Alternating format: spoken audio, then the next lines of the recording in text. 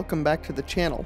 This is the Darklight Emissary, and today's video is going to continue our topic on the Iceberg for Warhammer 40k lore, horror, and mysteries.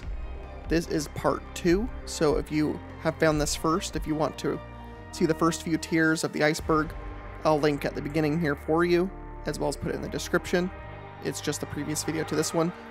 There is no direct connection that you need to know for the other layers, but simply if you want to see this in sequential order, then I recommend going to that one first and then coming back to this one if you want to follow along in the way I'm ordering it at the very least. Before we get started on the video today, I just want to briefly say you can join us on Discord. It's in the description. We'd love to have you there in this building of community that we're doing here on this channel, trying to get something a bit more substantial than just a video out for you guys. If you want to be a part of something lore and Warhammer related that I'm hoping to grow a bit over the long term here. And that is really it. I just would like to invite you for that. And as always, invite you to like and subscribe if you like this content. Comment if you want to discuss it afterwards. And then the very final thing, as always, there will be a scheduled live stream for this Friday, where we will continue the Battlefleet Gothic Armada 2 campaign, Necrons. A few of you have been showing up and I appreciate that. Appreciate your time, and we've had fun discussing some deeper lore bits about the end of the Horse Heresy and just really any Warhammer topic so far. If you're new here, welcome. If you've been supporting me, welcome back, and I appreciate it. And we'll jump straight in here to part 2 of the Iceberg. Alright, so first up we have a pretty good topic. The Legion of the Damned are the betrayed legions on Istvan 3. So this is a theory in general about both the betrayed loyalist legionnaires of the traitor legions, and also, you know, for any of like wronged or fallen loyalist marines in general. A lot of them are assumed to be the members of the Legion of the Damned. If you are unfamiliar with the Legion of the Damned, they are essentially some kind of warp entity, it seems like, and they're basically black-clad space marines with flames coming off of them and like halos of fire, and they essentially look like basically kind of like a version of Vengeance Incarnate, and it would make sense that they could be members of the betrayed legions simply because they seem to be kind of like this symbol of vengeance exerted from the warp itself. Going along with this, there is speculation that like Ferrus Manus leads the Legion of the Damned, and this legion, these forces tend to show up in dire need by space marines that are loyal, and they will show up, help save them from certain death, and then they will disappear just as quickly. It is important to note here that the Legion of the Damned, no member of them has ever talked. There's never been any verbal confirmation of who or what they are, whether they're actual spirits or just like some kind of automatic, you know, vengeance personification form of like warp energy that aren't truly personalities, but just like, again, like a need for vengeance being satisfied by the literal warp itself, by the parts of the warp that aren't just pure chaos. But I do like the idea of the betrayed legions being members of the Legion of the Damned, for sure. Next we have who created the map of ancient Terra the Luna Wolves discovered during the Great Crusade. So this is talking about a part of Horus Rising where I believe it's Loken talking about finding a map in some honeycombed remains of a civilization on some distant world far from Earth. And inside, they find this map, and none of the Marines know what it is, but the Emperor is with them, and he recognizes it as Earth and says it's ancient Earth at that point. I don't think this one really has, I mean, it doesn't have a direct answer, and it doesn't really have theories per se, really. The best guess really is that, you know, whatever pilgrims set forth from Earth in ages past brought this map with them as some kind of remembrance of the homeworld, essentially, right? So they probably set it up shop here, and over the decades and millennia, it became a relic of that ancient past and was left here eventually by this civilization. Who exactly created it, I don't think matters. It was probably created on Earth and taken with someone, and that's probably the answer to this. There's not really much more to speculate on this, really. That's really what makes sense here. Next is Who or what was the false Primarch? This is one I was not familiar with until I went and looked at what people were talking about with this. Essentially, it's talking about something that happened in the 33rd millennium, so not long after the Horus Heresy, and not long after the Scouring, really. This occurred as an event. Apparently, the event was purged from all Imperial records, as seems to be the case when it's some kind of embarrassing situation, and it seems to have been enacted by the High Lords of Terra. And what they ordered was for 5 Space Marine chapters to go and attack and systematically destroy 11 other chapters of Adeptus Astartes that were judged as traitoris perdita, and also lay waste to their homeworlds. And apparently that was to a conclusion of a 80-year conflict that at the end of that, that's what they chose to enact. And the specific event to bring down these 11 chapters was known as the Pentarchy of Blood. This took place in the Segmentum Pacificus region of space, and it was enacted by these 5 chapters: the Flesh Eaters, the Carcharodons, the Charnel Guard, the Death Eagles, and the Red Talons. Now, beyond this, there isn't really much known about this conflict, and everything seems to be, as noted, erased from any knowledge. So, unless they flesh it out, we really don't know what was going on here, why it was called the False Primarch War. We don't know if a Primarch was involved or not. There's really speculation for anything here. It could have been any reason why, it could have been someone with the title of Primarch, we just don't know. We also don't know why these 11 chapters turned traitor, or if they actually did, or if they just simply made the High Lords mad. We really don't know. And the enemy, or the Space Marines sent there, all seem to be related or tied to the High Lords of Terra, which there are a couple of quote-unquote pet chapters that the High Lords keep for their own bidding, essentially. And most of these chapters are either not known very well, or are also kind of pariah chapters, like the Carcharodons kind of keep to themselves. And reading about the Flesh Eaters and the Charnel chapter, essentially, like, they just don't seem to get involved in much outside of, this organized attack, essentially. I had heard of some of these chapters before looking at this entry, but like the Charnel Guard, I hadn't heard until now, and they seem like a very bizarre chapter that I might elaborate on its own video, because looking at them, they seem fairly interesting and unique for a chapter of Space Marines. So, speculation for this, it was either one of the traitor Primarchs came back, or helped organize this conflict, or a Space Marine declared themselves as some kind of reincarnated Primarch, maybe, that was loyalist, and that was enough to push the High Lords to declare them traitors. But, it's all speculation here for this. There's certainly no other information other than really this small entry about them, essentially. Alright, next we have the Genestealer cults on Terra, and there's not much to say about this, really. I guess apparently there's an ongoing conflict between Adeptus Custodes, Sisters of Silence, and Genestealer cults on Terra, which Genestealer cults are the heralds of the Tyranid swarm. They infect a population, and over time eventually signal the Tyranids when it's, the planet's prepared essentially for them to show up. So really this just indicates a threat of Tyranid invasion, or one of the Hive fleets to set their sights on Terra, which was already the case, I think, because of the Astronomicon and the Emperor being there anyway. The Tyranids certainly could detect that kind of power within the warp through their Hive connection, and so they probably were going there regardless of Genestealers anyways.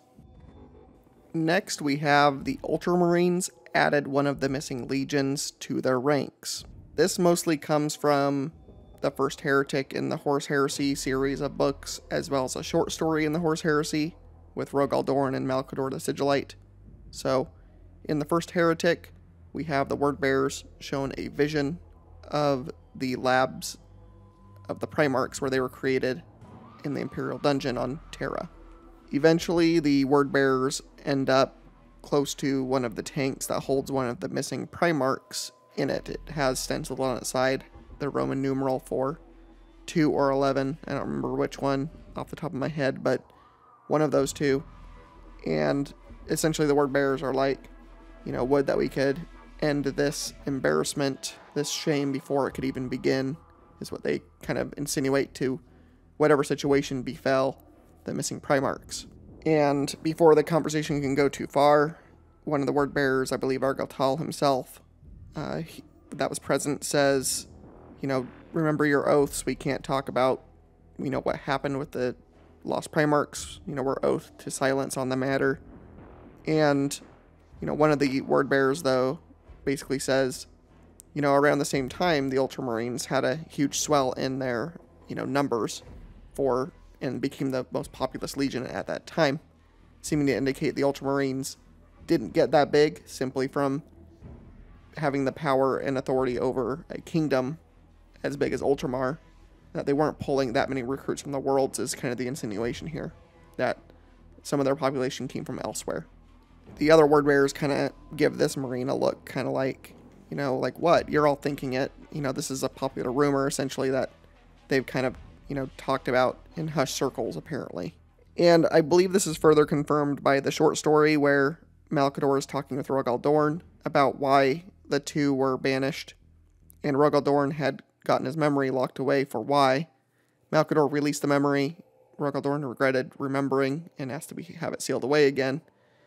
And I think it was there insinuated that both Robout and Rogal Dorn took in the legionaries from the two missing Primarchs, that the legions did not suffer the same fates as whatever befell their Primarchs, that apparently the Marines were okay to continue serving the Imperium, but had to under the auspices of one of the other legions that was still loyal and in the good graces of the Emperor.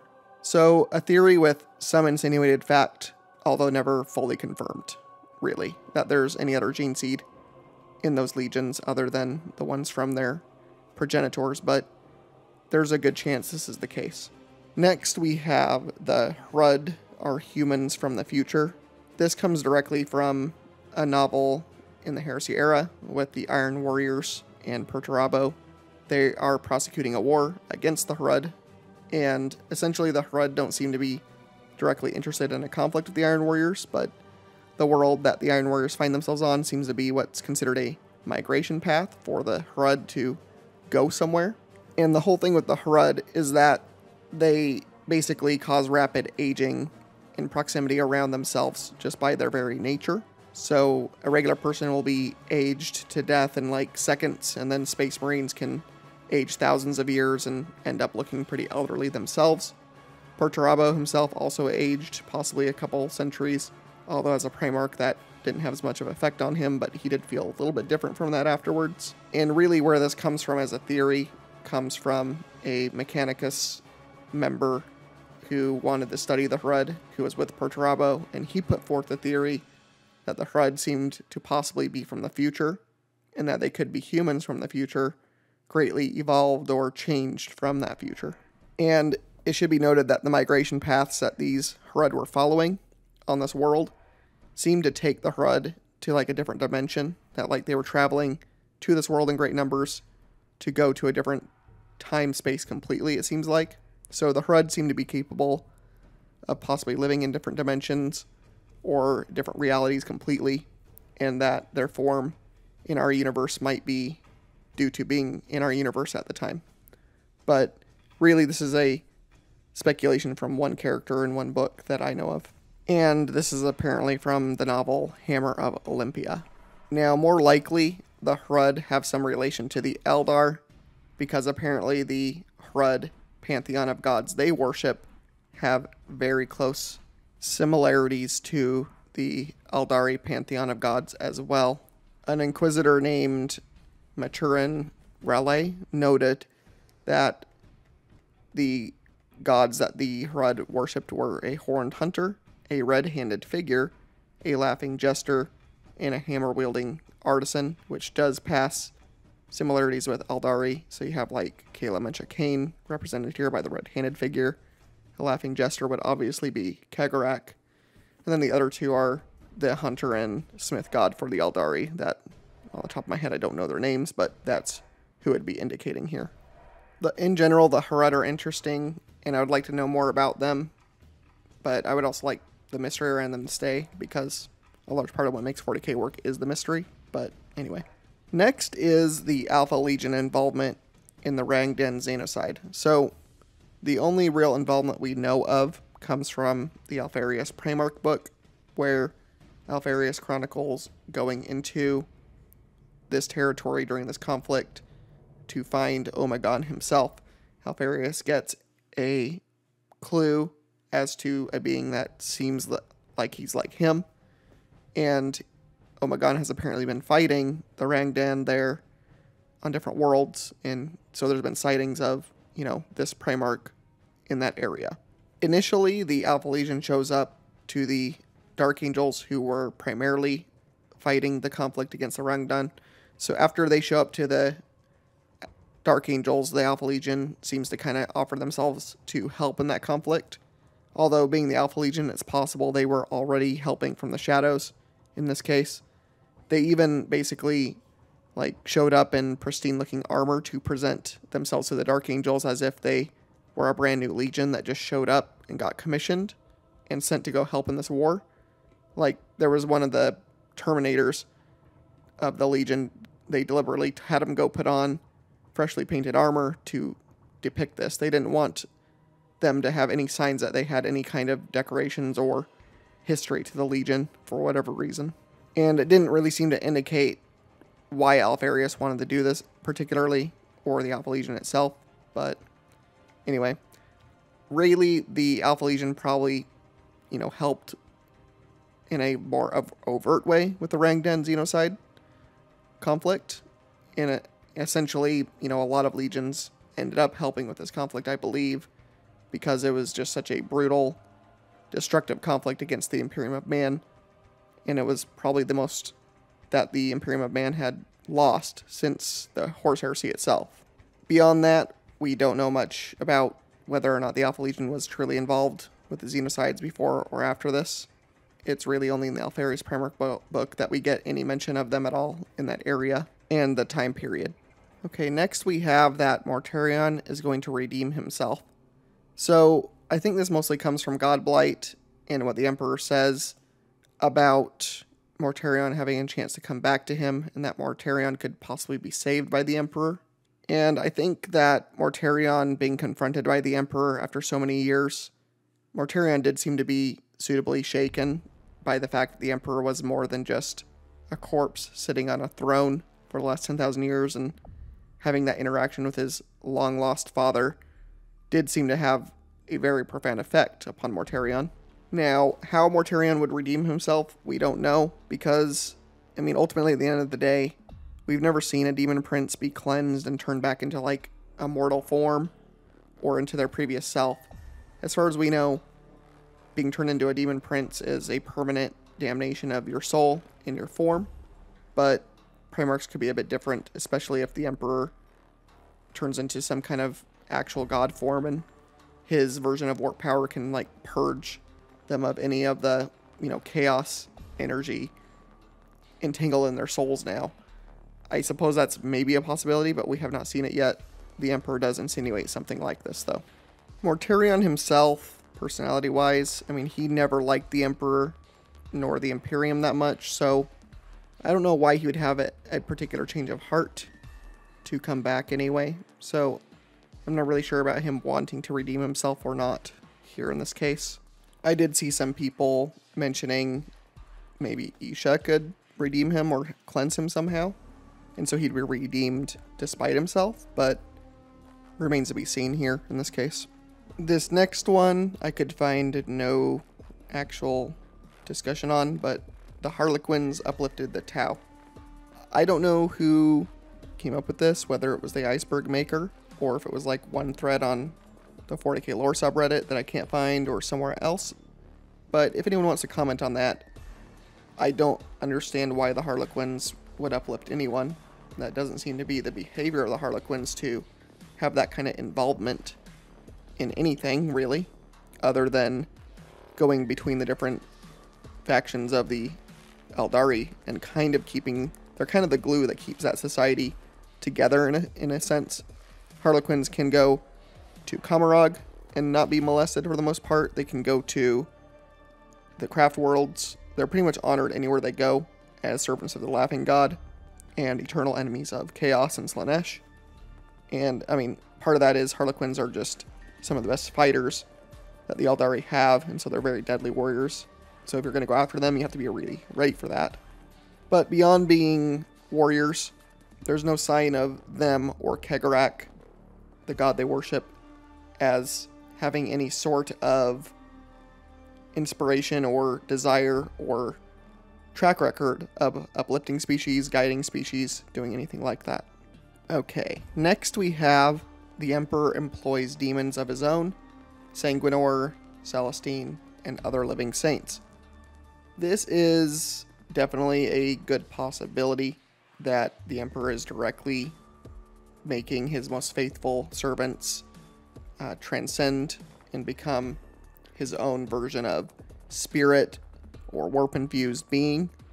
There's nothing directly saying this yet, really, but definitely beings like the Sanguinor and Celestine and other living saints do behave somewhat like demons do, in the sense that they can be defeated, but they come back from death, that sort of thing, and they tend to manifest in areas with enough like warp energy to sustain them, like a demon. So they definitely have some of the same markers, but we've never really seen, I don't think, any of these saints say that the Emperor himself, brought them there. They just talk about their faith in the Emperor causing their power to basically happen, essentially. I would say right now the main difference between these saints and demons of chaos is that there isn't that many saints, not many living saints like this, and there isn't like any baseline demon of the Emperor really, like the Chaos Gods, so their manifestation is a bit more unique and singular than what the Chaos Gods do. And then, even the Legion of the Damned, it doesn't really work like being the foot soldiers for a population of essentially demons at the behest of the Emperor. These living saints usually show up by themselves and then, are gone after the conflict, typically. Or they get defeated by characters like Karn the Betrayer, who defeated Celestine in a conflict recently in the Indomitus era. And, they come back, but they come back alone. And so that's a distinct difference, I would say, here. I think it's possible, but we have precious little information as of now about these living saints and exactly what causes them other than faith, or how they are particularly chosen to fill that role. Because with demon princes, we know demon princes are given that position by some kind of, offering to the god. They do something atrocious enough, essentially, to be recognized by one of their patron gods, and then, granted, that demon princedom after that fact. I suppose that by heroic battlefield stuff and, true faith in the Emperor could recognize that and do something similar, but again, it's very rare compared to, greater demons and demon princes of the Chaos Gods, at least right now. If the God Emperor is still nascent, which he kind of is, it would make sense there be less of his, I guess, demons or demon princes or greater demons, but that's the only theory I really have on that. Alright, next we have Vulcan can become the greatest threat to humanity.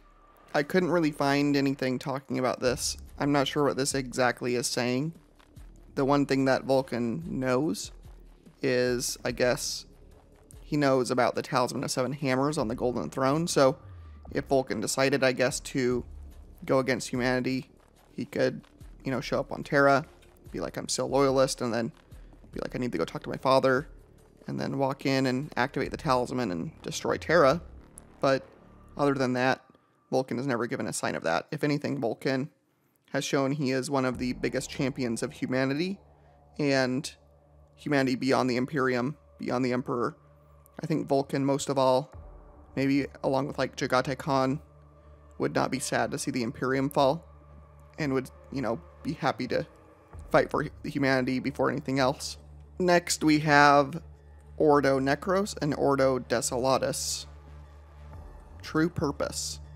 And, okay, so these are two very small Ordos within the Inquisition. And apparently Ordo Necros only has 5 members, and Ordo Desolatus is made up of 1 person. So beyond that, and beyond an entry, like basically a sentence mentioning they exist, we don't know what they do. I mean, judging by the name, Necros probably has something to do with bringing either someone or something back from the dead. Perhaps the Emperor is a good guess there, if they think he's dead at least. And then Desolatus sounds kind of like, I don't know, some kind of specialized exterminatus type of thing. Desolation, I'm not sure. But really, there's nothing about these that we know beyond their names. And I've not seen them mentioned except for in this Iceberg. That's how niche and small this lore is about these two entities. Next, we have the Enslavers. So the Enslavers are a species of warp monster, or warp beast, warp animal, so to speak. They look like giant squid or octopus type creatures, and their claim to fame is they broke into real space in great numbers during the Great War in Heaven between the Necrons and the Eldari and the Old Ones and all that. They are basically what pushed the Old Ones into final extinction, and part of why the Necrons chose to go into hibernation mode. Essentially, what a Enslaver does is it finds a especially vulnerable Psyker, and it'll force the first Psyker it can possess to open a portal that allows more Enslavers to come into the world, and then they all feast upon, any mortal that they can get their hands on, or tentacles on, I should say, within reach of themselves, essentially. And so it was kind of considered an Enslaver plague. There were so many of them in real space for this time period. And this was right at the height of the warp turning into the realm of chaos and it being in turmoil, kind of in terms of like allegory, shook the bee's nest, so to speak. And the bees happened to be giant squid monsters from the warp, essentially. Enslavers seem particularly powerful. There was one that showed up in a short story during the Horus Heresy era that Horus fought along with Jagate Khan and a couple other Primarchs, and it was doing some pretty good damage, and it was just a single Enslaver, let alone swarms of the things. So it makes sense that despite the Necrons being pretty powerful, along with their Catan, that they kind of hunkered down, and it makes sense that like the Eldari, the Orcs, and the others found ways to also, I guess, avoid the Enslavers until they had to retreat back into the warp after their food was gone, essentially. Alright, next we have Sanguinius' vision and the Golden Warrior. This seems to be some visions that Sanguinius had about Dante in the future, fighting the Tyranids, or being like one of the last people to be fighting, defending the Golden Throne against a whole horde of enemies. It could possibly be something related to the Sanguinor as well, since the Sanguinor is also a Golden Warrior. Dante also wears golden armor, so essentially it seems to be something that Sanguinius envisioned for either of these beings, or maybe both, or it was a twisted vision. Sanguinius wasn't sure about the validity of his visions. His visions weren't always like 100% accurate, but in this case, it seems to be about one of those two, and that's really all there is to really say about this entry.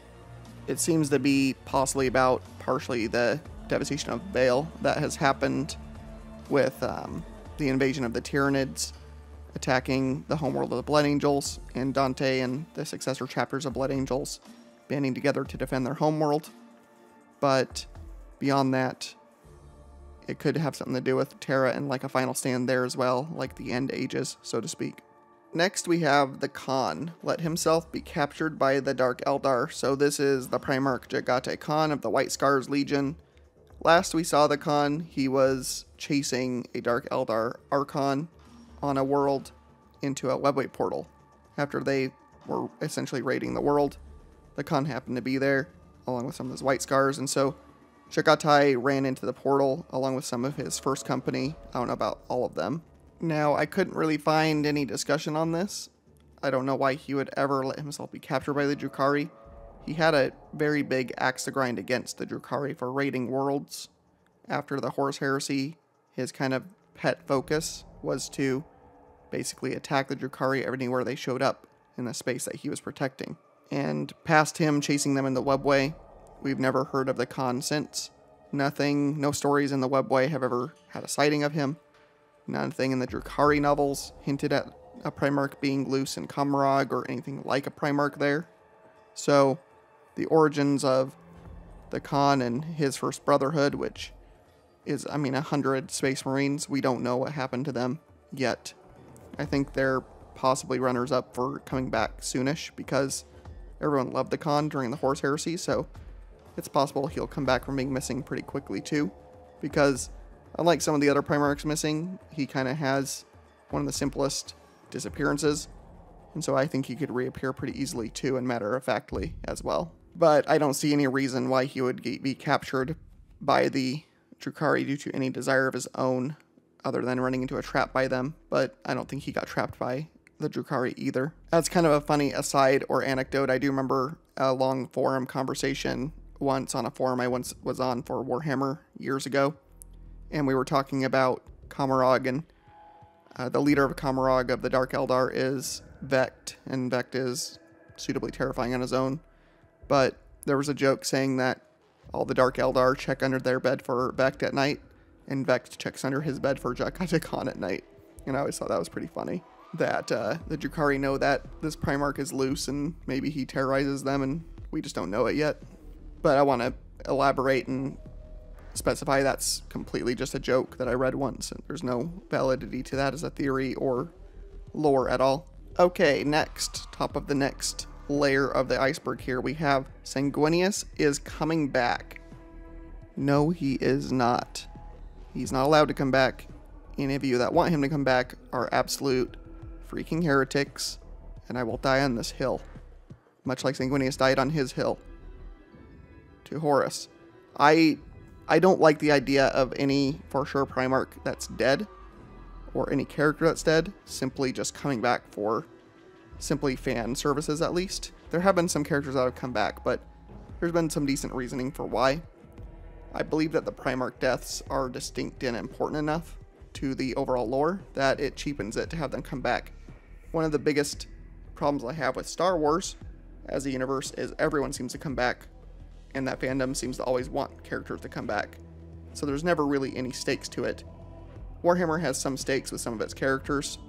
Yeah, there's some problems with plot armor in some characters' cases, but there is still somewhat a risk of death for most of them, I would say. And usually those deaths have consequences in Warhammer.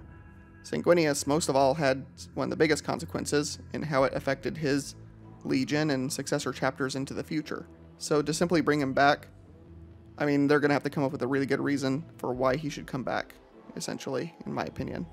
But other than visions by Dante of the Primarch and the Sanguinor being maybe some kind of indication, there is no true lore that Sanguinius will be back yet. There's maybe some rumors of it, maybe some things tangentially referring to it, but so far the dead Primarchs that are dead have remained dead, and I honestly, just personally hope that they do. Next one is Horus did not kill Sanguinius, but the Emperor did. So this has been debunked as of the End and the Death, Part 2 and 3. We witnessed Horus savagely brutalize and defeat Sanguinius in single combat. So this has to do with a theory that before the final books came out, that the Emperor finds Sanguinius in the grips of a rage, like the Black Rage, or otherwise kind of corrupted, having defeated Horus somehow. And then Sanguinius is the one that attacked the Emperor and crippled him. And then they made up the whole propaganda to hide the embarrassment of Sanguinius having hurt his father. But this has all been debunked by the current novels that are out, much to the disappointment of some people. But that is the lore answer right now. Next we have the Yimga monolith and its supposed connection to the missing Primarch. So this comes from the book Clone Lord, having to do with Fabius Bile, and there's just a mention between characters in that book about how Fulgrim mentioned that one of the missing Primarchs had come out to this monolith and kind of explored it. And why he was out there, you know, what reason he had to be out there is not known. And beyond that, that's the only line really talking about it. We do know that the Emga monolith was used during the opening of the Great Rift. It was active trying to help close the rift up, trying to close the Eye of Terror, and there was a battle fought around it by Necrons that were fighting against forces of Khorne that were trying to tear it down. And basically it was active during the later part of the 13th Black Crusade, the very end of it, during that end conflict that saw Cadia destroyed. So during its activity, there was nothing indicating anything more about the 2nd Primarch or the 11th Primarch being involved with this monolith, other than the fact that their forces did come and explore it at one point. It has been rumored before that one of the Lost Primarchs might have been a very far explorer type of legion, and that maybe they just left and never came back, and that's why they're missing. But that's just pure theory, and I don't know if that has any water to this theory, or them mentioning why they were out that far. Maybe that they were out that far because they're explorers, but beyond that we know nothing on this. Next is the origins of the Sloth.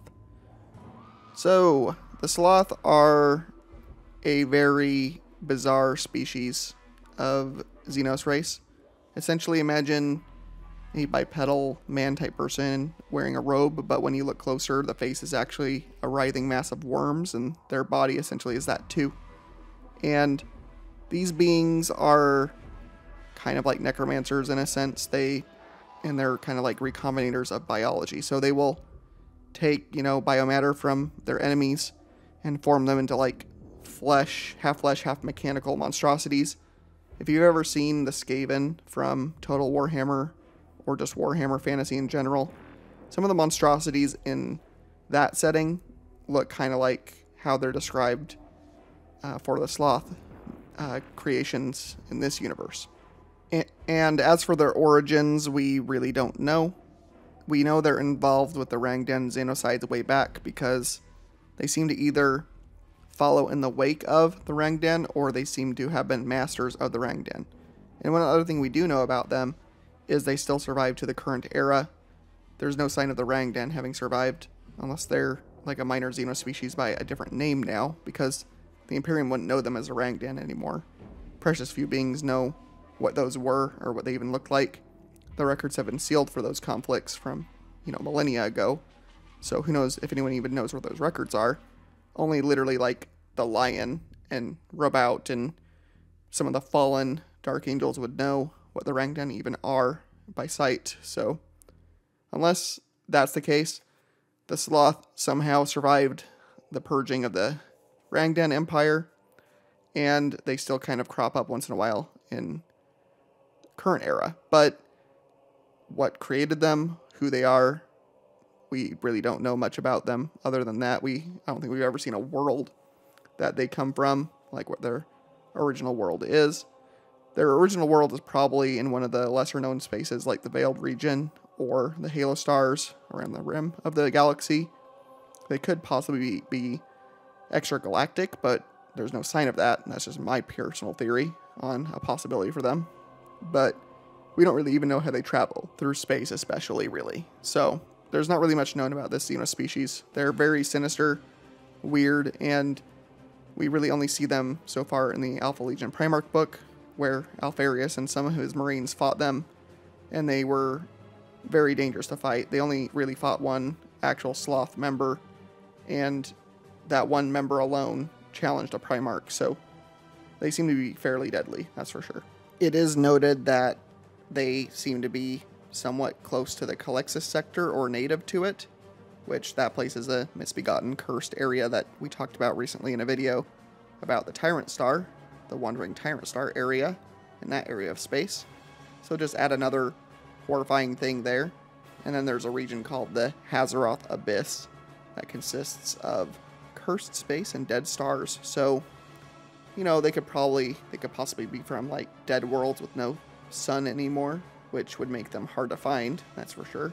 But all speculation, really. Alright, next is the true purpose of UR-025. So UR-025 is a man of iron that still exists in the current era. UR-25 was basically shown to be interested in Blackstone fortresses and their technology, and apparently had an affinity for the AI governing one of those structures. Beyond that, we don't really know much about him. It seems like UR-25 has been hiding as a combat robot within the Imperium, kind of hiding his true nature. So, I mean, the motivation for UR-25 could be to try to, I guess, find an STC. Maybe he knows where one is, and then try to rebuild the Men of Iron. He could be just trying to go on some kind of personal journey that we are unaware of, but there's really not much about him other than a short story with him in it, really, about him talking a little bit about, like, you know, how disappointed he is with current humanity, essentially, and how superstitious they are. But beyond that, we don't really know much about UR-25 and what his true purpose really could be. And it would be interesting to kind of find out, I suppose, but we don't really have much to go on with him. Next, we have the Minotaurs. So the Minotaurs are a chapter of Space Marines that is fairly unique. They basically work only at the behest of the High Lords of Terra, and their chapter master is kind of bizarre compared to other chapter masters, or Space Marines in general for that matter. His name is Asterion Moloch, and he looks like a gigantic gladiator, essentially. Well, not gladiator, more like a Roman centurion with like the full crest on his helmet and like Terminator armor that is shaped like a muscled gladiator warrior. And he has a giant shield and a giant spear. He looks very different from most Space Marines in general. Apparently his armor is Tartarus pattern Artificer Terminator armor, and his weapon is a relic weapon known as the Black Spear. And this chapter master is bigger than a lot of Space Marines. There's a couple chapter masters that are unusually large, and he's one of them. Apparently, a lot of his body is cybernetically replaced from the amount of battles he's been in. And unsurprisingly, him and his chapter served in the Badab War against the secessionist chapters that became like the Red Corsairs, the Astral Claws, which became them, and the other, essentially renegade chapters there. The Minotaurs were sent against them because the Minotaurs are strangely loyalist only to really the High Lord of Terra, or the High Lords of Terra, I should say, not one, but several. And such is their binding to that apparatus of the government that there are edicts in place that suppress any information about the chapter, and that includes even the Inquisitors in the Inquisition can't get the information on the background of this chapter. That's how secretive this chapter is, which is up there with like the Grey Knights for secrecy, really. They seem to be only used against renegades or, other enemies that loyal chapters refuse to suppress for some reason. And their gene seed is also suspect. It's possible that it's either traitor gene seed of some kind, or it's considered chimeric, which means that it might be a mix of different gene seeds put together by the High Lord's blessing, and then they hid that fact because plenty of forces within the Imperium, including other Space Marine chapters and forces, politically would really have a problem with the High Lords messing with gene seed. And then there's one interesting rumor about their chapter master that it's possible that the name Asterion Moloch is just the name taken by chapter masters that, take over when the next one dies and simply take on that persona. And that maybe there's some kind of engram that forces a personality and memories of the original Asterion on the new chapter master so that they essentially become Moloch again, kind of like a form of reincarnation in a sense, living within a new body, a new candidate that ascends to authority within the chapter. But this is all rumor and conjecture. The Minotaurs and the High Lords surely are not talking and explaining anything at all here. But interestingly enough, it's just interesting to see a chapter of Space Marines that is beholden to any specific government apparatus within the Imperium other than like the Grey Knights or like the Death Watch for the Ordo Xenos. There are a couple other chapters like the Minotaurs that way, but it's pretty rare. And then one last thing of note that's unusual about this chapter is they do have a large number of dreadnoughts that they use in combat, way more so than other chapters tend to. And they also seem to have a lot of ancient types of frames of dreadnoughts that a lot of chapters don't have any access to. So they probably have some pretty old relic artificer type dreadnought frames that they can use. This is certainly a chapter I'm interested in learning more about. I haven't read any novels with them involved, but they're certainly one of the more mysterious chapters. They don't really deal with subterfuge really though. Their tactics tend to be pretty brutal and just straightforward, but the very nature of them and who they gain orders from is different. And because of that, and because of their implied authority, they tend to not play well with other loyalist chapters either. Next is Sly Marbo is a perpetual and has died several times by now. So Sly is a Catachan devil. He's essentially just a very accomplished soldier, and he's so accomplished that some people think he might be a perpetual and that, you know, he actually dies in the conflicts he's in, but he can just come back. So he's seen as invincible because of that. Some people believe he's one of the missing Primarchs. Some people believe he's just... There's all kinds of rumors surrounding Sly. I mean, it's possible he could be a perpetual. I've never really read up much on him. I tend to think that if you look at it from a surface meta level, that he's simply an analog for like Rambo, essentially. And that's why he's just so superlative as a warrior, as like a regular soldier. But he dresses and looks a lot like a Rambo type character, like a lot of the Catachan tend to kind of be analogs of in general for like 80s action stars in a sense. Next is, what are the Tyranids hiding or protecting on the jungle world of Zyphoria? And so a lot of people seem to think that they are building some kind of psychic beacon to further draw in the Tyranid fleets, because in a sense, maybe this is like an ant colony where, if you're familiar with ants at all, what they will do is, you know, they're blind. So ants are blind, and I believe they're deaf as well. So the way they get around is by primarily feel and like sense. And what they will do is they drop a scent trail wherever they go. And then the more of them that go to a spot, the stronger that scent becomes. And so more ants know that something, you know, food-wise is there, or something interesting to the colony is likely over there. So they all tend to go that direction.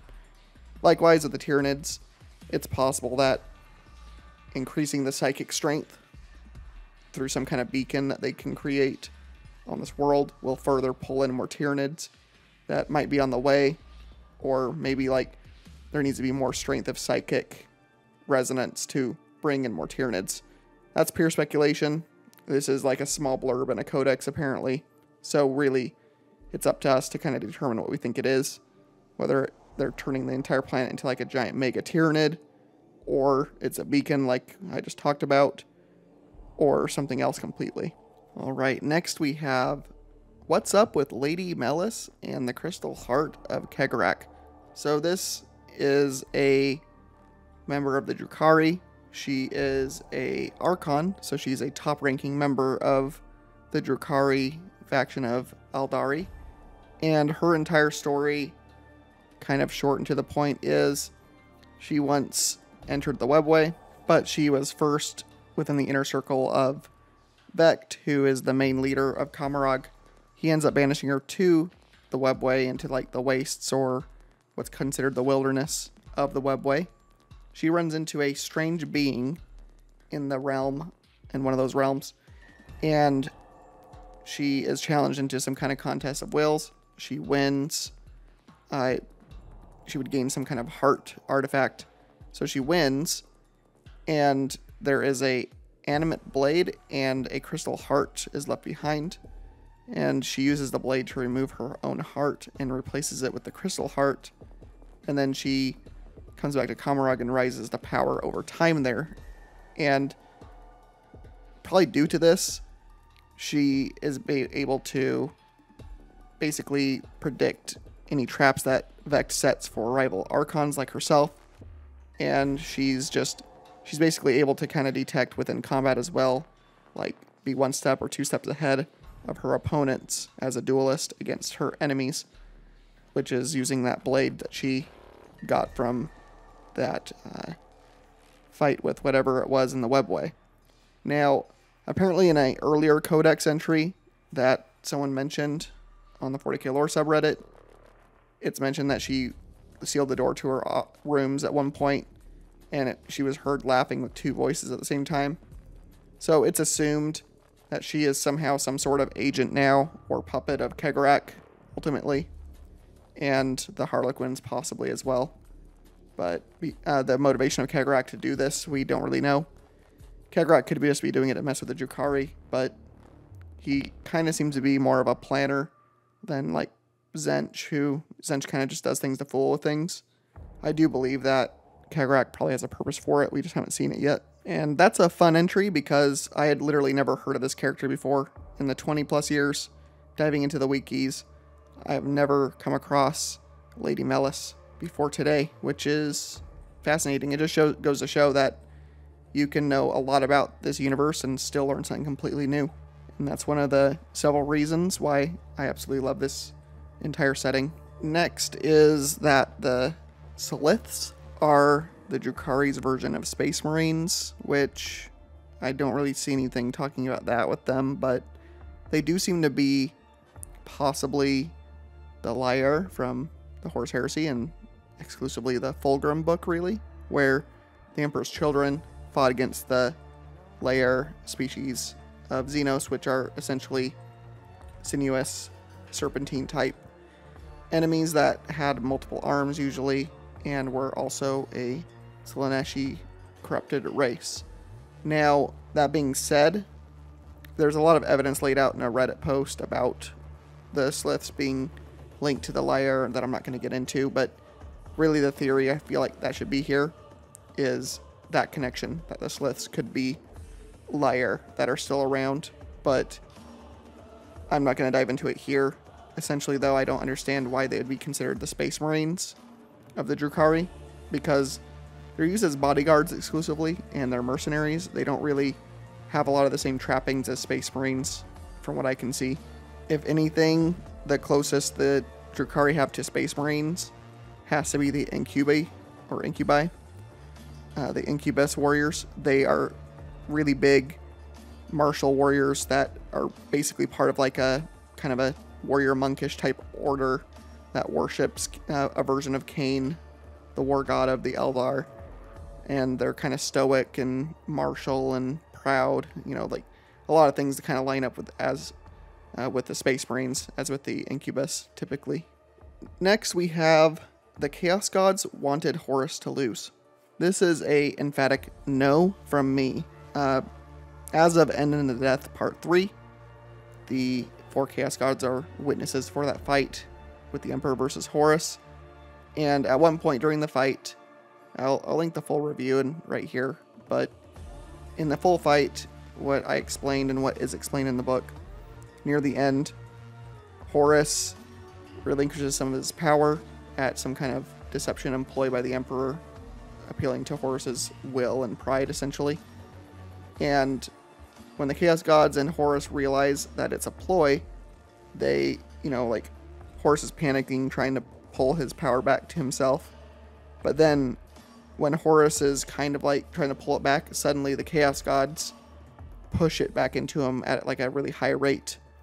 And it was like in a panicked way. So like the Chaos Gods did not seem like they wanted Horus to fail. If anything, they were just simply being arrogant in what they were allowing Horus to do with the power they gave him. And then when it looked like Horus was going to fail, they panicked and tried to force all of the power back into Horus immediately to protect him, and that failed. So I don't believe the Chaos Gods wanted Horus to lose. It really doesn't make sense with how focused they were for the Chaos Gods to be for years on this war against humanity, essentially. The Chaos Gods are rarely involved and focused on real space for so many years in a row, so for them to be somewhat united as Chaos Undivided for that long, for the most part, with minimal bickering, means that, you know, they basically put their great game on pause for that amount of time, which maybe isn't much in the warp, but still, it's a lot of focus for beings that essentially like to fight each other more so than even pay attention to real space within the great game itself. So for them to put aside differences and, you know, imbue Horus with so much power only for them to intend for Horus to lose doesn't make much sense as of the third book, and the way they reacted to Horus about to fail in, you know, his task to take the Emperor out. Next, we have the Pale Wasting was a flare virus pandemic unleashed upon humanity and other theories.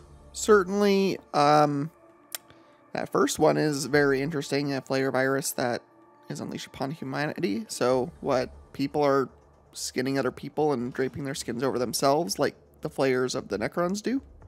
I suppose that's a possibility.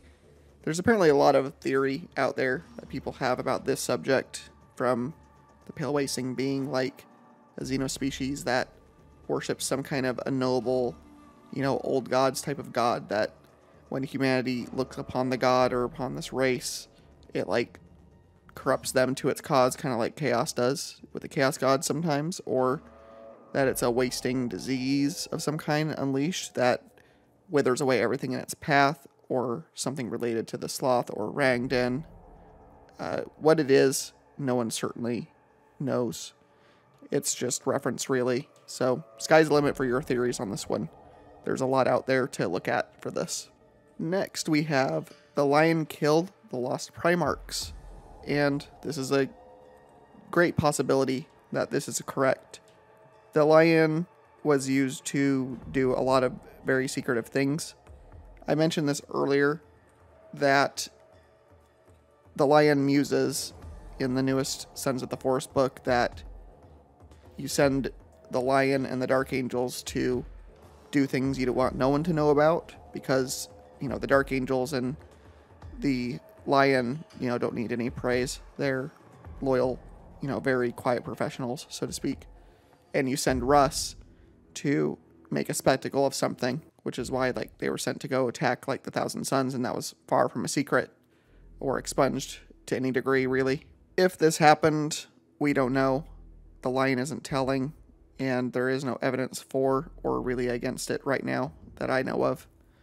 Russ likes to say things, but one thing I've learned about Russ is he's actually a lot sneakier than he lets on.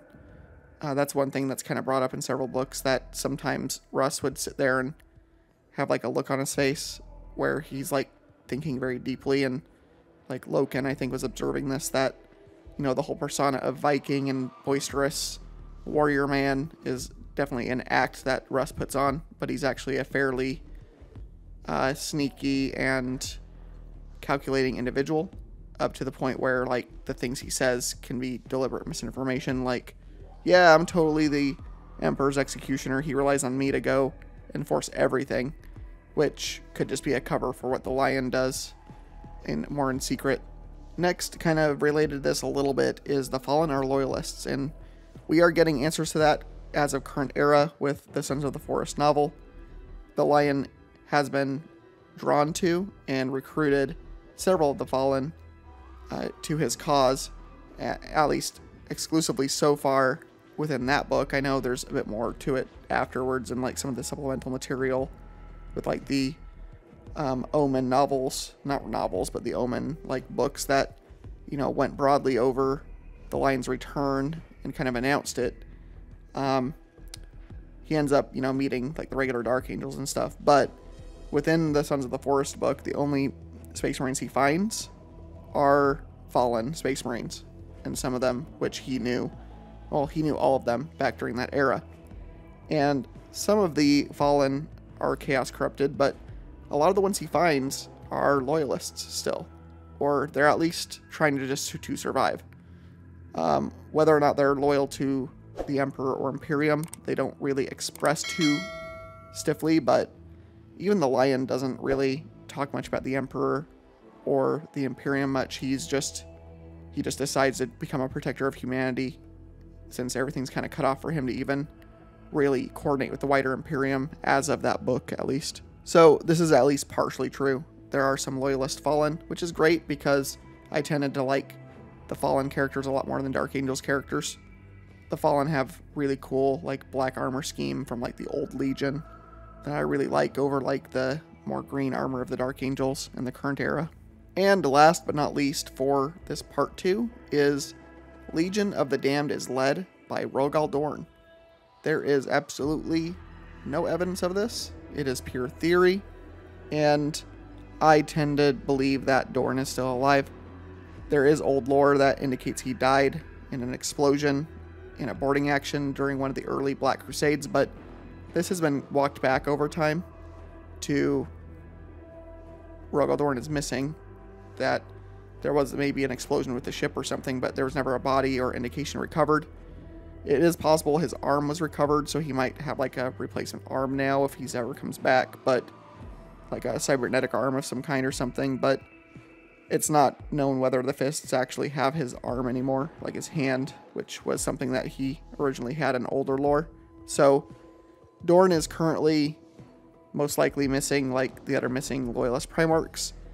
And my theory, which I could link here for you, is that Rogal Dorn might be involved in the whole King in Yellow stuff going on with the Beckwin trilogy of novels and Dan Abnett, because Dorn definitely forms some kind of kinship and relationship with Constantine Baldur, who is suspected to be the King in Yellow. So it would track that. It would be kind of a huge revelation and kind of a fun side reveal for Rogal Dorn to show up, you know, have the characters of those books not only find the chief custody, you know, who knew the Emperor personally, but also he happens to have helping him one of the lost sons of the Emperor himself, Rogal Dorn.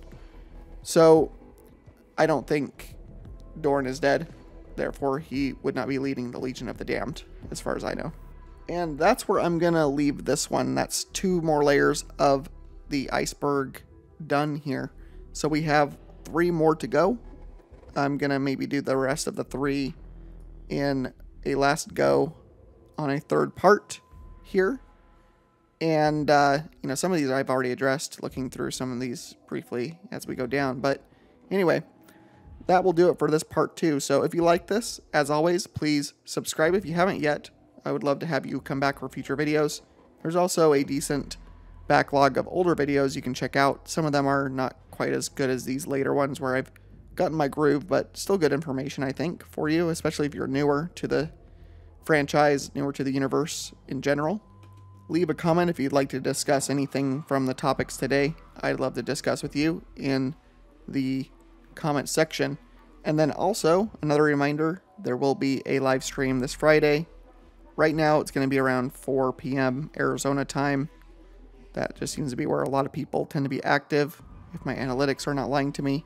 So I'm going to try 4 p.m. Friday, and hopefully I'll see some of you tune in there, and we can further discuss either the latest videos or any other lore you just want to chat about while we continue the Necron campaign, which we should be almost over with, and then I plan on trying out Bolt Gun, which is coming to Game Pass soon, so we'll be able to play that, and that should be a fun time as well.